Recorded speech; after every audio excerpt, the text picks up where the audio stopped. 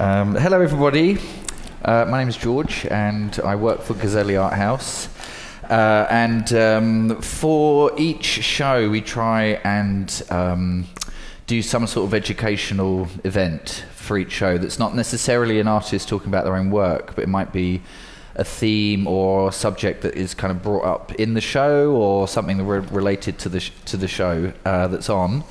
And today we are going to be talking about and hopefully maybe redefining what we mean by the term interdisciplinary practice. And we're going to sort of discuss and have a little think about what the boundaries of, I guess, art can be or is. So my name's George, and we're joined by Charlotte Colbert. Charlotte is a photographer and also a scriptwriter, and Charlotte's done a couple of shows at Gazelli already. The first one was in December 2013. Ben Tricklebank is an award-winning film director, and Ben and Aaron Coblin collaborated to make these works that you can see behind you. Charlotte's works are upstairs, by the way, if you get a chance to have a look at those. They're the black and white photographs.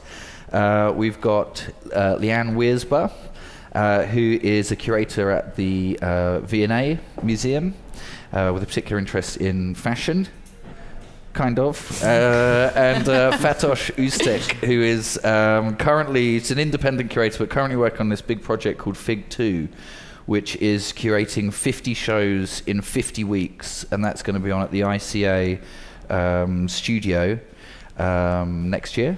Yes. So I think, like, what would be good to talk about? The reason why we're kind of talking about this interdisciplinary thing is that several of the artists that are in this exhibition kind of have practices that extend outside of the boundary of, like, contemporary art, if you like. So so some of the artists are kind of more well known for doing other things other than being purely artists, I guess. But that's what we're going to try and figure out, what those boundaries are, if they're important as well. I mean, is it important for us to have a sort of boundary around what art is supposed to be?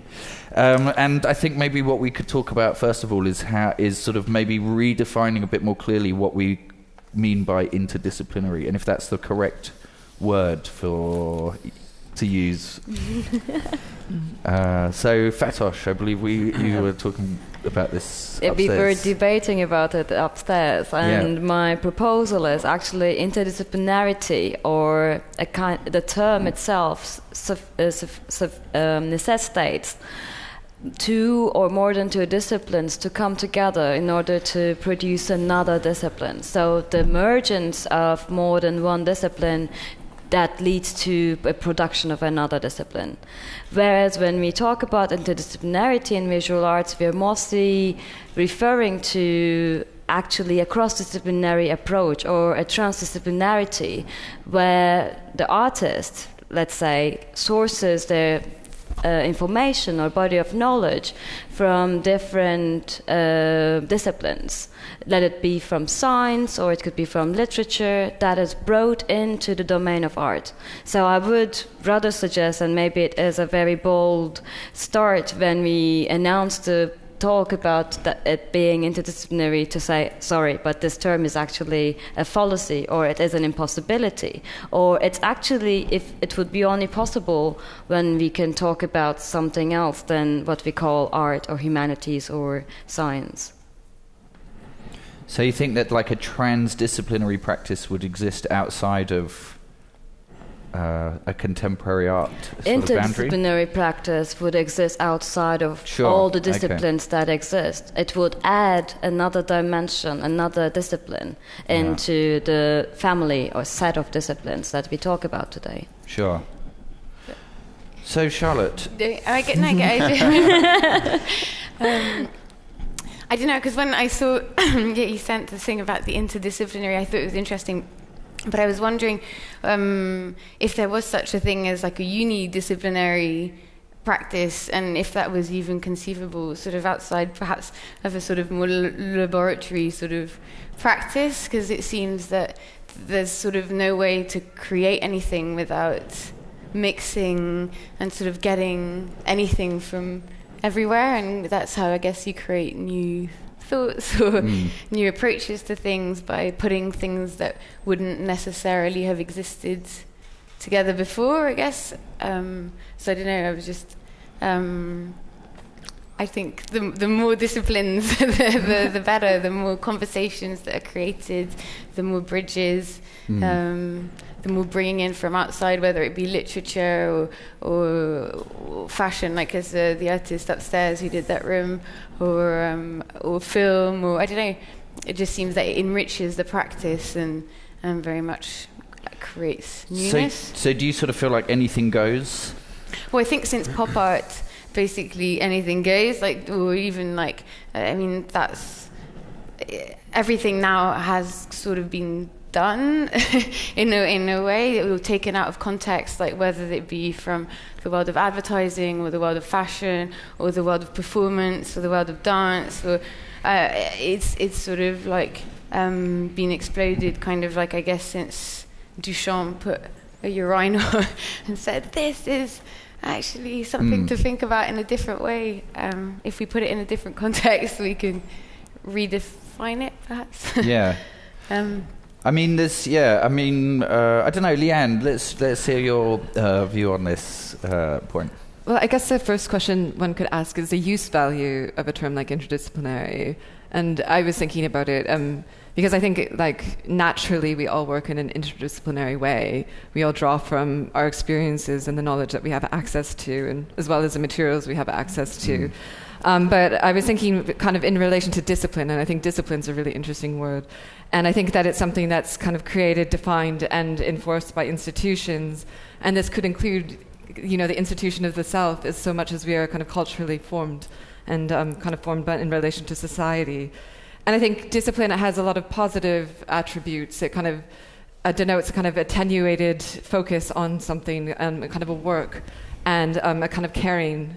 But it also represents sort of a limitation and control, and I think this is something that art in the 20th and 21st century has really been kind of actively trying to work against, is that control and that kind of institutionalization to some extent. And, it's that sort of reliance on the institution, but also the kind of wanting to break free of the institution.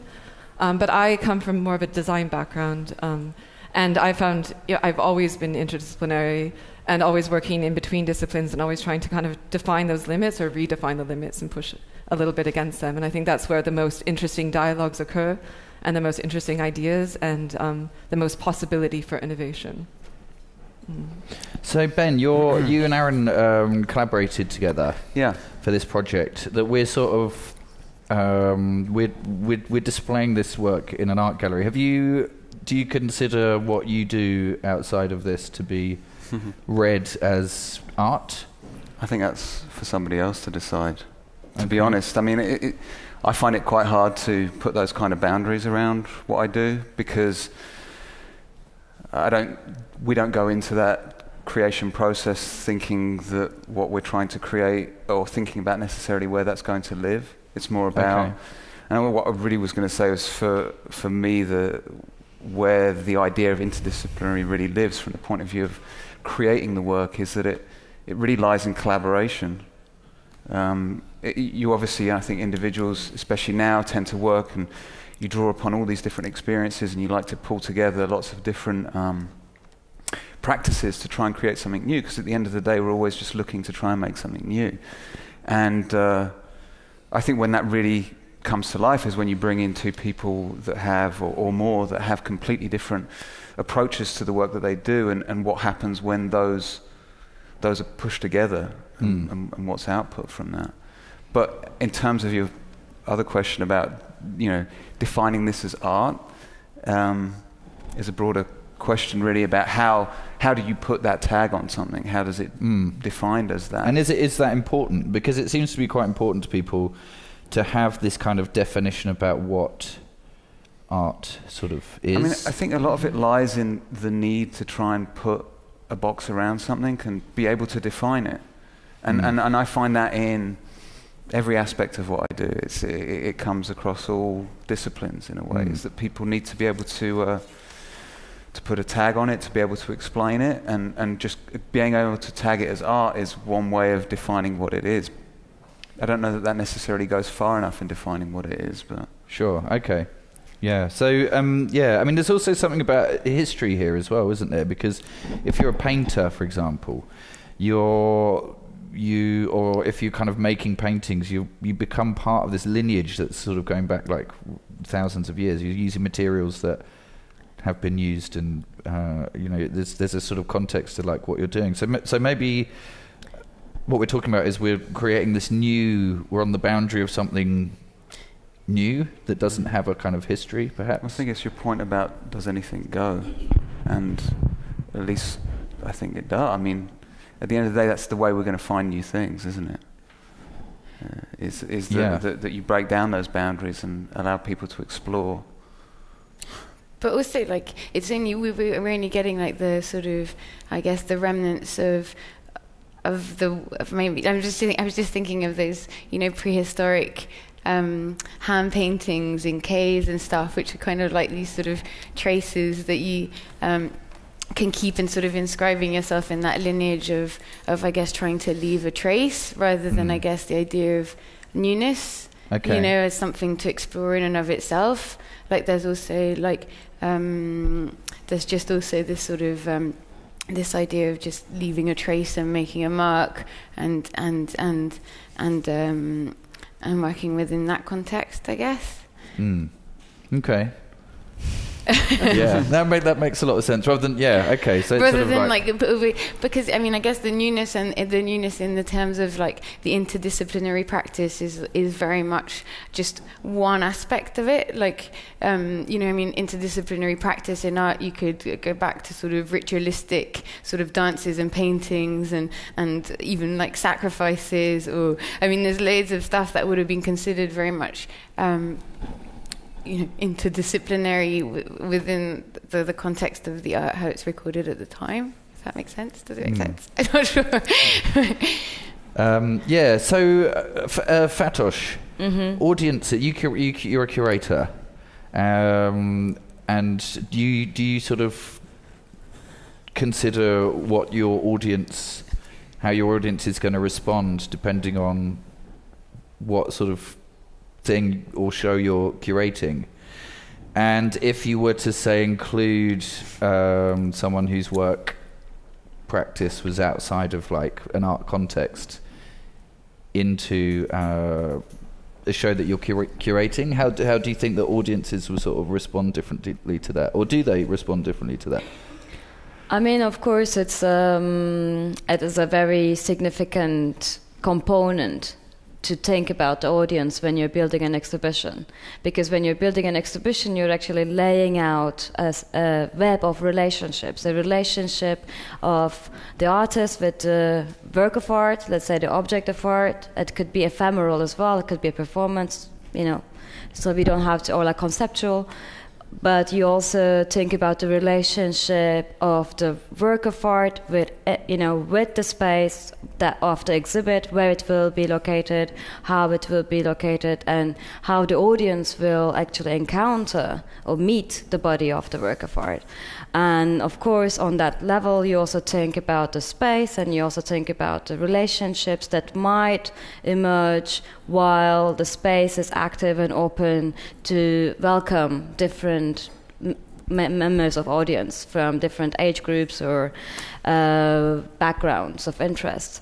So audience has a very significant position in exhibition making, and of course, as a curator, you have to take this into account. And I come from a actually cross-disciplinary background. I studied mathematics, and then I kind of merged myself into the home of art, or domain of visual arts, let's say. I operate within the visual arts, but I'm still very much informed from science and of course influenced by literature and writers.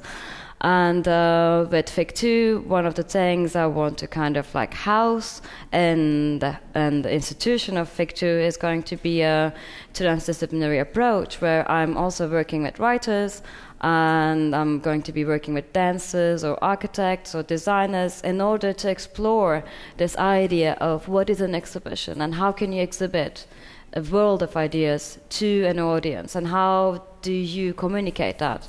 And with the writers, it's going to be an exhibition. It's not going to be, you won't be seeing a book that is pasted on the walls, because it's a very dry and very kind of unengaged way of saying something to the world.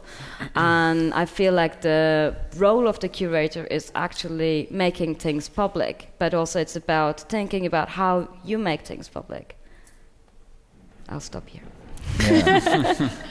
And I wonder. So if audiences generally probably just don't care, really, if like what they're looking at has been made by someone who's never exhibited in a gallery before, they may not like worry about that. I wonder. What do you mean? Like they don't care about what the artist comes from? Yeah. I mean, So if there's this sort of anything goes kind of like ideology almost, that we're getting rid of this boundary, and it's about the experience of sort of being in this exhibition and looking at it and thinking about what's the curation or what the curatorial themes are, rather than where the artist is from and what the background of that artist's practice might be. I wonder if there is a sort of response from like critics that might somehow be sort of bothered by that. I don't know, Leanne. What you're trying to say? Sorry, just Yeah. understand how you bridge this. So that you're saying if you work within a writer to make an exhibition, the audience would respond to the exhibition rather than the writer. Perhaps, I don't know. I mean, what do you think if you sort of put things on into the public realm? How it would, what the audience reaction would be? Yeah. So, I mean, do you think people really sort of care if it's... I guess your question is really about how invested do you think the audience really is, and whether the work is coming from someone from a certain background or a certain discipline or another. Yeah. Surely that also depends on what the output is. Yeah, I mean, that's true. at the end of the day, people are going to question it differently depending on what they're seeing. Yeah, sure. Yeah. So there's a sort of value in like the object or the thing or the experience that you're having that's external from who made it and what their background is and what their practice is. I would say it depends probably on exactly how codified the art is or the kind of work is by its own discipline. And so what sort of tools do you need to interpret it? So I think I'm working on an exhibition right now that does have historic design, it has contemporary kind of speculative design, and also art. And I think for us, the kind of challenges with doing that and bringing those things together, it has a lot to do with the kind of expectations of the institution and how the institution itself wants to frame itself. The V&A is a museum of art and design, and yet where does art come in and where can we not have art? And that's the question that the institution is constantly asking itself in an interesting and maybe sometimes limiting way. The other thing is to do with the interpretation and how we can communicate about kind of a work of historic significance or a work of contemporary design in relation to that work of art. And then the other thing is absolutely to do with audiences and whether it's for our audience, whether the story of the kind of the discipline of the kind of history of how the context of how the art is made is important, or whether it's the kind of idea itself that it's trying to communicate that is more important. Yeah. Charlotte? No, I was just thinking, but I guess in terms of like anything goes, I think it goes, but within a very codified system. Yeah, I think like, it seems like the sort of 20th century has been very much like about individual artists, like who have been then exploring different practices and bringing them together, but the name of the artists have become nearly like brands, people I think are very aware of like who does what, you know, like at the Tate there's these sort of big sellout shows and people go, that anything goes within the context under the umbrella of that name, but the name still has taken like a while to build, so I guess. But I don't know, it seems to me that there is a lot of focus around the brand of the artist today. Sure, okay.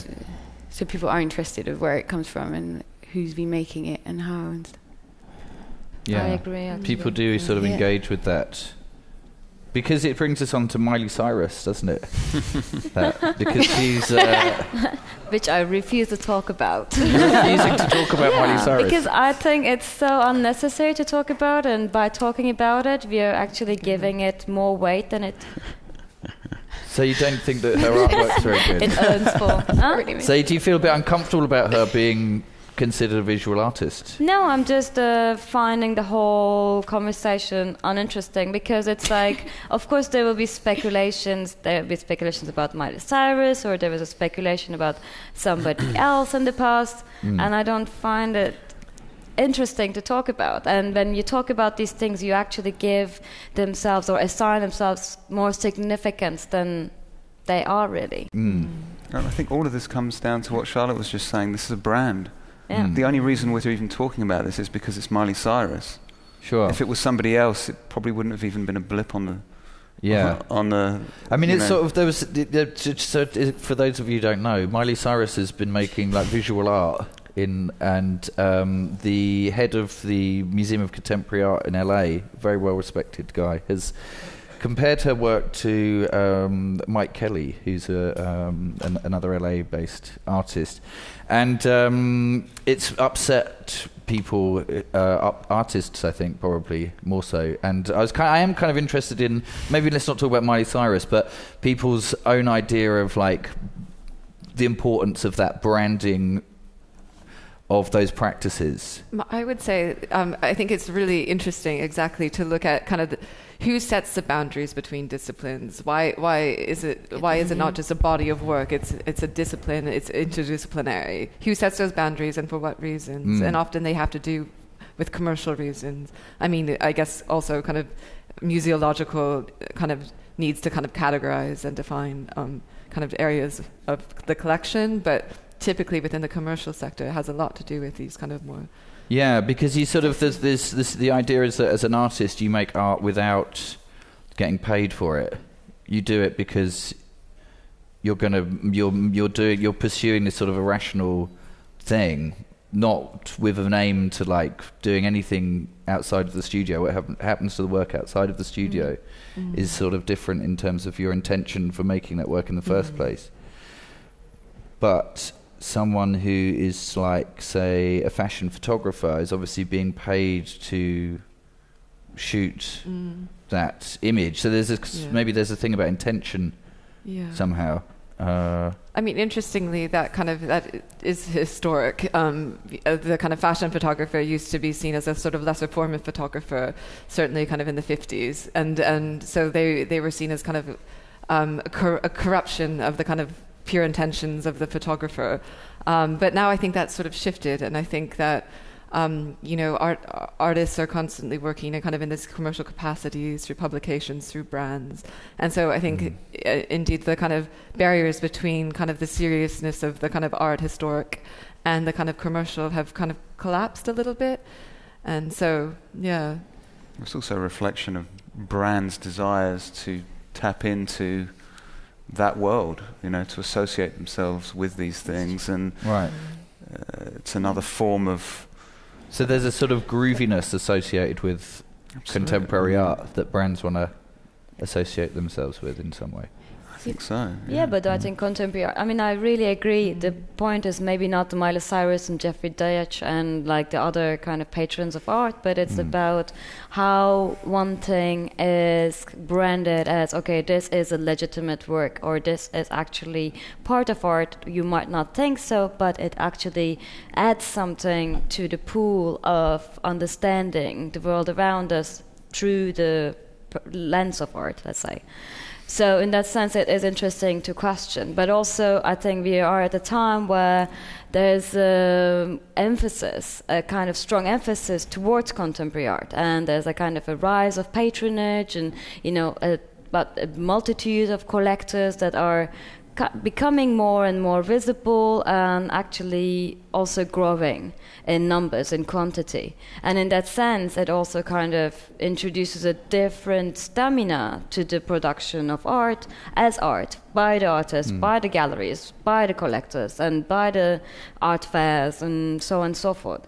So then maybe it is important to question, what is it that we are looking at? Is it kind of a part of an entertainment sector that is actually infiltrating into the domain of art, or if it is something that is kind of has a meta value within itself that we can recognize from the frontiers of art as art? But it's quite funny because you were saying like this sort of monetary aspect to the creation of the work, but I mean traditionally, even like historically, there's been a lot of support of artists who were producing their art, whether it be galleries who would pay their artists a sort of weekly salary, or I don't know, Michelangelo, whatever, like who'd have like the big supports. In a way, it's like I don't know if that would be the differentiation, or if it would be more like that.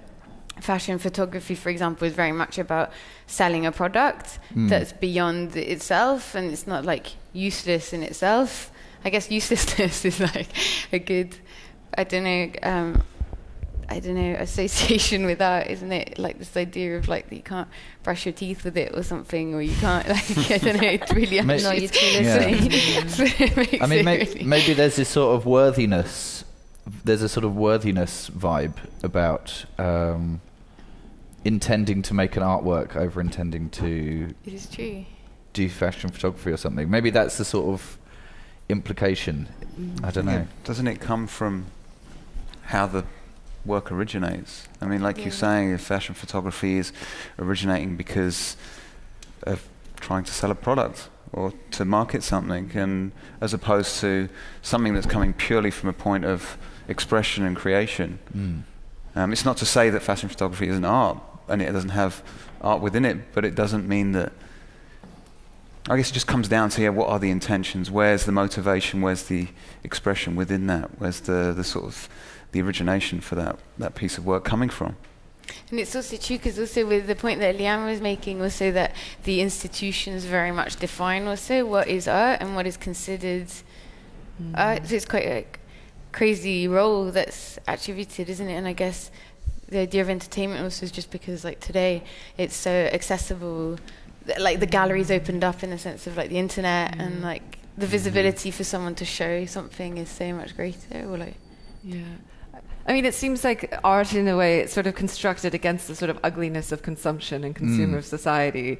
And it's interesting, I think, through kind of changes in the way that we engage with information and ideas and visual culture through kind of the internet, and has really kind of shifted that a little bit. And how does art maintain that sort of criticality within this new environment is, I think, a really interesting question. I agree, definitely. Because it's also like, how do we define criticality too? Yeah. On that sense, like exactly. Yeah. Yeah. I mean, maybe sort of that criticality exists because there is a boundary around what is definable as art. Yeah, but we've produced boundaries too. It's like also about the definition of art. The art doesn't have a definition, but by every artwork it gets defined. You know, and then so it can either expand or shrink, but like everything, by every element or by every component of it, it is, you know, it kind of gains a definition, a feature. I mean, as a curator, it's quite interesting. Thinking again historically, one of the kind of key people who pushed the kind of idea of fashion curation forward was Diana Vreeland. She was, of course, very famous as an editor of Harper's Bazaar and Vogue.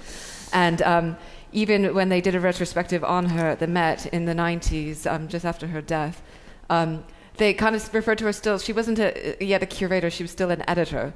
And I think that's really interesting, this sort of the kind of tension around the kind of commercial aspects of culture and this desire to kind of remove ourselves from them, which, I mean, again, historically is interesting. If you look at something like the Bauhaus, and they were really trying to collapse. I love them. They were trying to bring together design and art and commerce, and to create a better society. Sure, and in order to kind of do that, they needed to bring in design. They needed to bring in those more kind of useful, utilitarian things, and see if they could be elevated through the kind of criticality as well.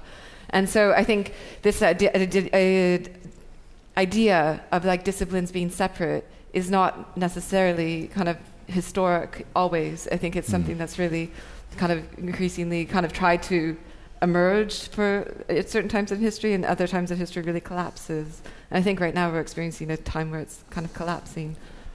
Yeah, I agree. I mean, disciplines actually emerged after modernism in a way that, like, we needed to understand things in relation to the category that they are placed in. But now what's happening with it is, like, we've kind of came to a dry point where it is not going any further. It's like maybe there is almost like a kind of invisible wall that we're pushing. So that's why I think it's become almost an urgency that for artists that it's not only painting, but it's actually also the music that kind of, or it's about recognizing that perhaps, because what you said in the beginning was so right. I think the fact that we are as individuals are influenced by so many things around us, so it's not only, we don't have only one source that we always feed ourselves from. And I feel like within the currency of our times, what's happening is maybe perhaps we're unleashing those relations, unleashing those influences, and kind of recognizing them or accepting them, and giving them a place in our body of practice. It's also like a reflection of how you experience the world today. I think it's like, you know, you're not really just getting your newspaper and getting one source of information. You're like bombarded with like stuff everywhere. That's true. And like go to a supermarket, it's like so much stuff. Like everything is like so the same. It would be very, I mean, maybe it's difficult to reflect our time through something that would be very. So, yeah. So maybe with those institutions and with curators, then maybe that's sort of shifting the hierarchy a bit, so that the curators are then collecting or collating this information, and so art isn't really about the kind of what happens in terms of production, but it's what happens in terms of display. Do you know what I mean? So there's so it's about like when you're looking at something, it's about what the context is, what you're looking at it in, and then if that's the case, then it's not really the artists that have any control over that. It's more people that run those institutions and curators, perhaps.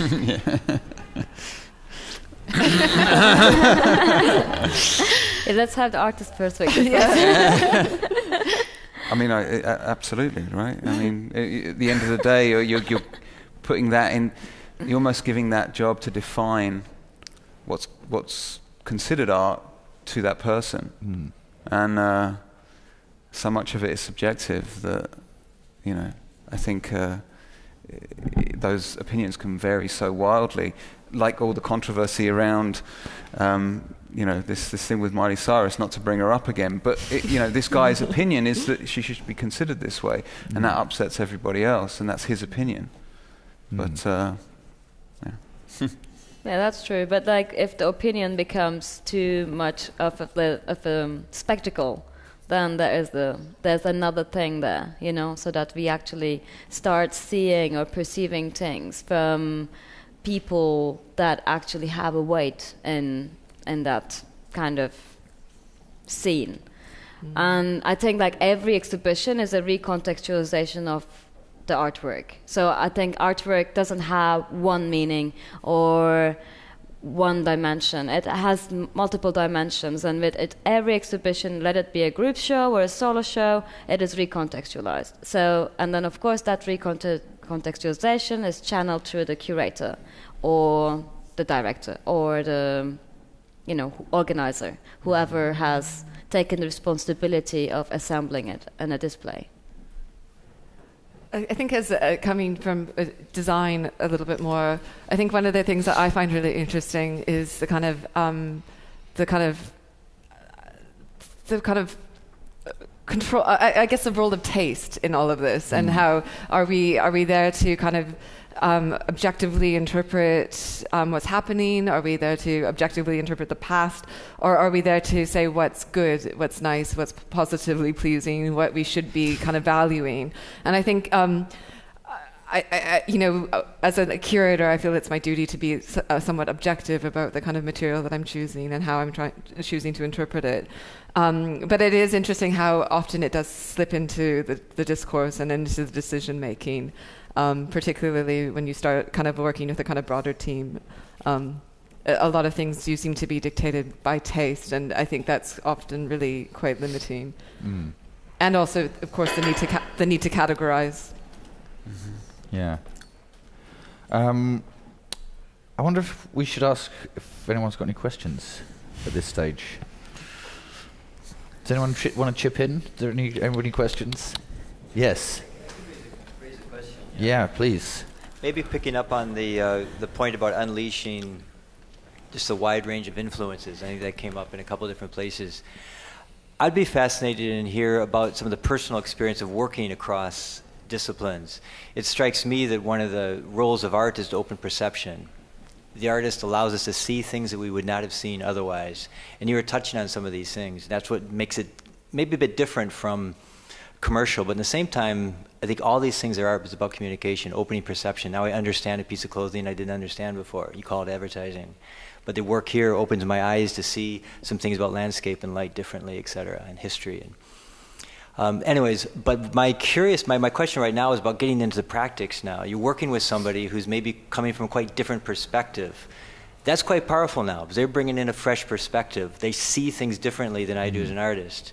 You do as an artist. So I'd like to hear you maybe talk a bit about what's that dynamic like? What do you discover in that kind of a partnership, in that interdisciplinary collaboration? Is that aimed at me, I guess? I mean,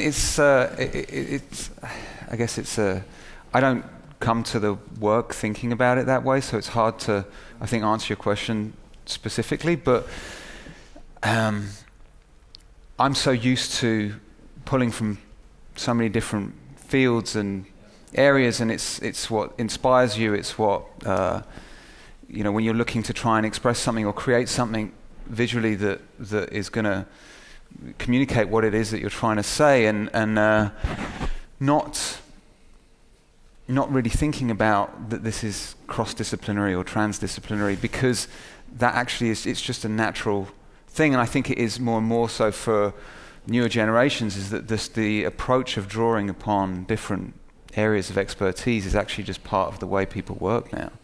And you aren't going into it consciously thinking that I'm going to intentionally try to pull these two things together, or these three things together to make something new. It's just part of the process.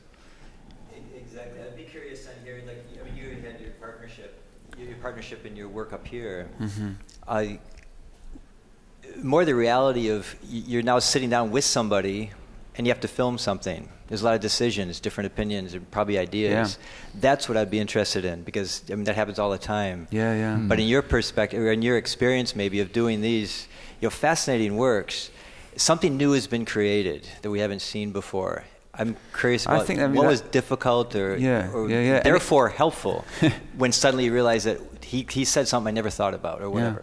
Yeah. What's really fascinating about that is that those disagreements, because they obviously, they happen, of course. You've got creative opinions, but that's where the interesting things happen, is because, you have these established ways of approaching how you're going to photograph something, and then you have somebody else who really knows very little about photography, but suggests something that you hadn't thought of because you're thinking about it in the context of how photography works. And for me, that's why I talk about it really is rooted in collaboration, is because that's where the interesting things happen. You bring people into it thinking about things, thinking about a field that they aren't necessarily familiar with, but they're bringing their way of thinking about it to that, and that's what unleashes something interesting. Can you give one example from the project?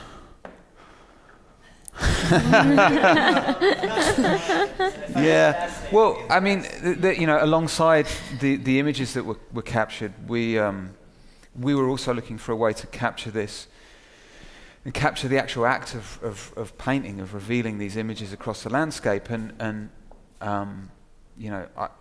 I had a very sort of perceived notion about how you could capture that with a film camera. And Aaron had a very, very different idea that, really we could just kind of sequence these frames, layer them on top of each other. I mean, we ended up with unbelievable amounts of data because of it, but it worked, and he was right, but it took that kind of combination of, you have to think about this from the perspective of how these things work, how you can expose a scene, how you can put motion back together, and then combine that with this sort of ideal of, we want to sort of reveal that action, but this is a moment, to stand and watch these happening is a very strange experience, because you're just seeing this one single line of light moving across the landscape, and it's about revealing something that the human eye can't see. It's about seeing something that, revealing something that's hidden. You're standing here and it's pitch black, but then when you open the lens for an extended period of time, it reveals something new. You see the world in a different way, and that's what's interesting about it. You say interesting, do you mean exciting? Well, yeah, when you see that first, the beauty of digital technology is that you can see those results immediately.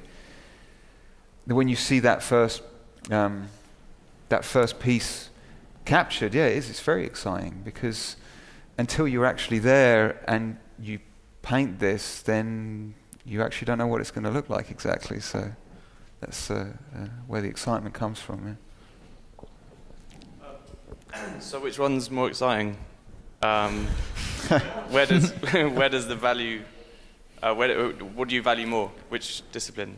I guess to both of you.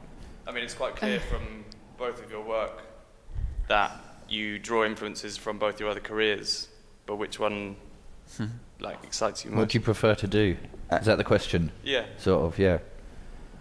I guess I try not to think about it in a way that they're separated. For me, this is just, and I feel like this is, for me at least, present in the work that I do, is that I try to approach it not thinking about this is photography, this is film, this is interactive, this is digital, because they all use different things and they all bring those things together in unique ways. And I think if you start thinking about it and you put those boundaries on it, then you're kind of already doing what someone else is going to try to do, but you sort of lock yourself into a way of thinking that perhaps isn't helpful. But I don't know, maybe you can... No, it's true. But it's also amazing to see how obviously you can explore like a very specific thing. For example, in photography, like I find it really amazing the way you can capture a visual of time passing by, which is obviously what you're also working with,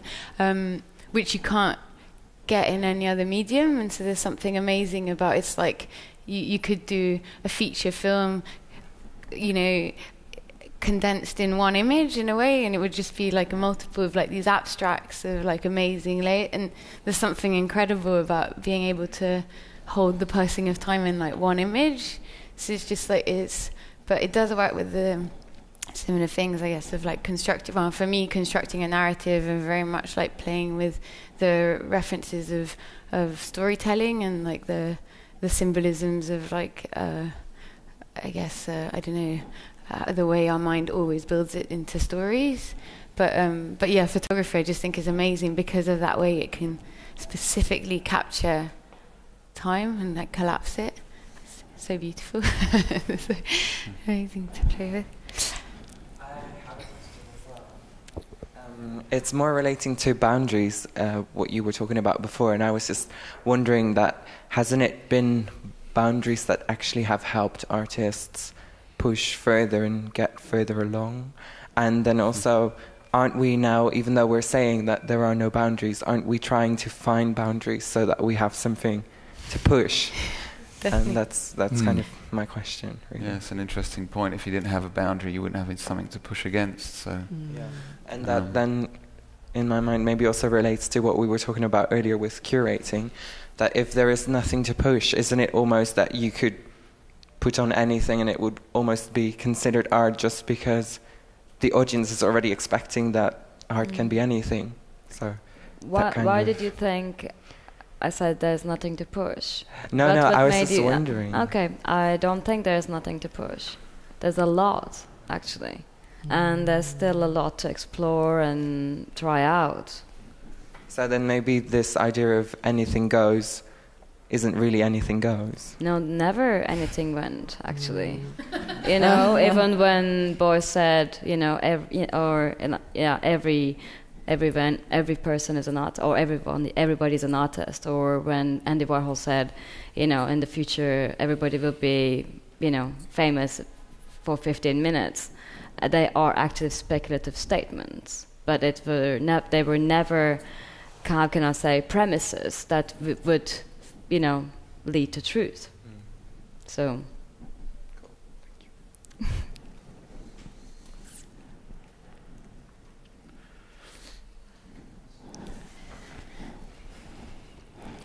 So, as a curator, what stimulates you to do one thing? There has to be some financial incentive. There has to be some fashion incentive for this particular artist or designer who comes forward at that particular time. You have the politics as well. At the moment, we have the British Museum director defending his promoting taking the piece of weeks. Yep. So you're under a lot of pressure. And also you have to get people into the galleries, into the museums, and you have to persuade people that your judgment, rather than your opinion, it has to be an informed judgment, does it not? How this is a minefield, is it not? I mean, I'm an artist, so for me it's easy. Yeah. I just do. But you do the other side of it. Would you say that, I mean, every exhibition is a little different, and it depends on the context as well. Sometimes I've been really lucky to we worked in a really experimental space. Who makes the decision? It's you make the decision. not alone. Never alone. I mean, it's always a process. It's always a dialogue, isn't it? And it's always in relation to an audience. It's always in relation to sort of what's happening specifically in a subject that could be looked at a little bit further. And it's always in relationships. It's always an extension of your professional relationships as well. I mean, I'm an independent curator, so I've been independent the last 10 years. I've worked with various institutions and I did shows. It's always a collaboration, but it wasn't like, I mean, I think I was lucky to be free in whatever I've been doing. And also with FIG 2 program, I'm really free. I can introduce any artist I want to work with. And I don't have any kind of board or committee that actually evaluates what I do. And I think that's a very luxurious thing. Almost allows me to be like an artist, although I know deep down that I'm not one. So there's an element of trust in your position I think with artists, so. but also with the other people, the galleries or the museums. So you're the one in the middle. Is that right? You're representing the artist or the institution? I'm working in the art, and of course I value artists and artistic input the most. But also it's about instituting the social imaginary, and you do it through making an independent exhibition, or you do it through running a very large-scale institution, but it's all about instituting the social imaginary. What are the radical imaginations of the artists today, or writers, designers today, and how do you bring it to a ground where it can meet different minds, different practices? And also like what you said about like art allows us to look at things differently. Recently there was an interview with David Hockney, and he also says that as well, that people don't look that much, so artists actually introduce ways in which the way we look and perceive the world around us, understand the world around us, is shifted through the encounter with the work of art. And I would also say that there are different ways of curating. So sometimes the curation is really about the artist's message and trying to kind of interpret that and communicate their ideas. Other times it's a more conceptual show where the act of curating is actually forming the concepts. And you're using the work to kind of tell your story. And so there are so many different approaches and so many different kind of positions to take. Yeah. And I've taken many different positions within kind of my short career, really. So it's I think it's always evolving. Fantastic. Does anyone have anything else they want to add? Of course you can. Yeah. It's really just to make a statement that's perhaps in confirmation of interdisciplinary art, having just come from an exhibition, which I think is part of that creative process. It's the Grayson Perry at the National Portrait Gallery. And I don't know which came first, whether it was the curators asking Grayson to produce the work in conjunction with the television programmes, or the television programmes that then, sort of approached him. But it was just I thought it was incredibly successful, and in all formats, both the television programmes and the works of art I've just seen. So I suppose it's just a clap in hands or confirmation. But I think that works. Cool. All right, well, thanks everyone for coming. Thanks so much for agreeing to take part. I don't know what we resolved, but it was a bit of a journey. maybe you've had a chance to think about things slightly differently. So thanks again for coming. Thanks a lot. Thank you.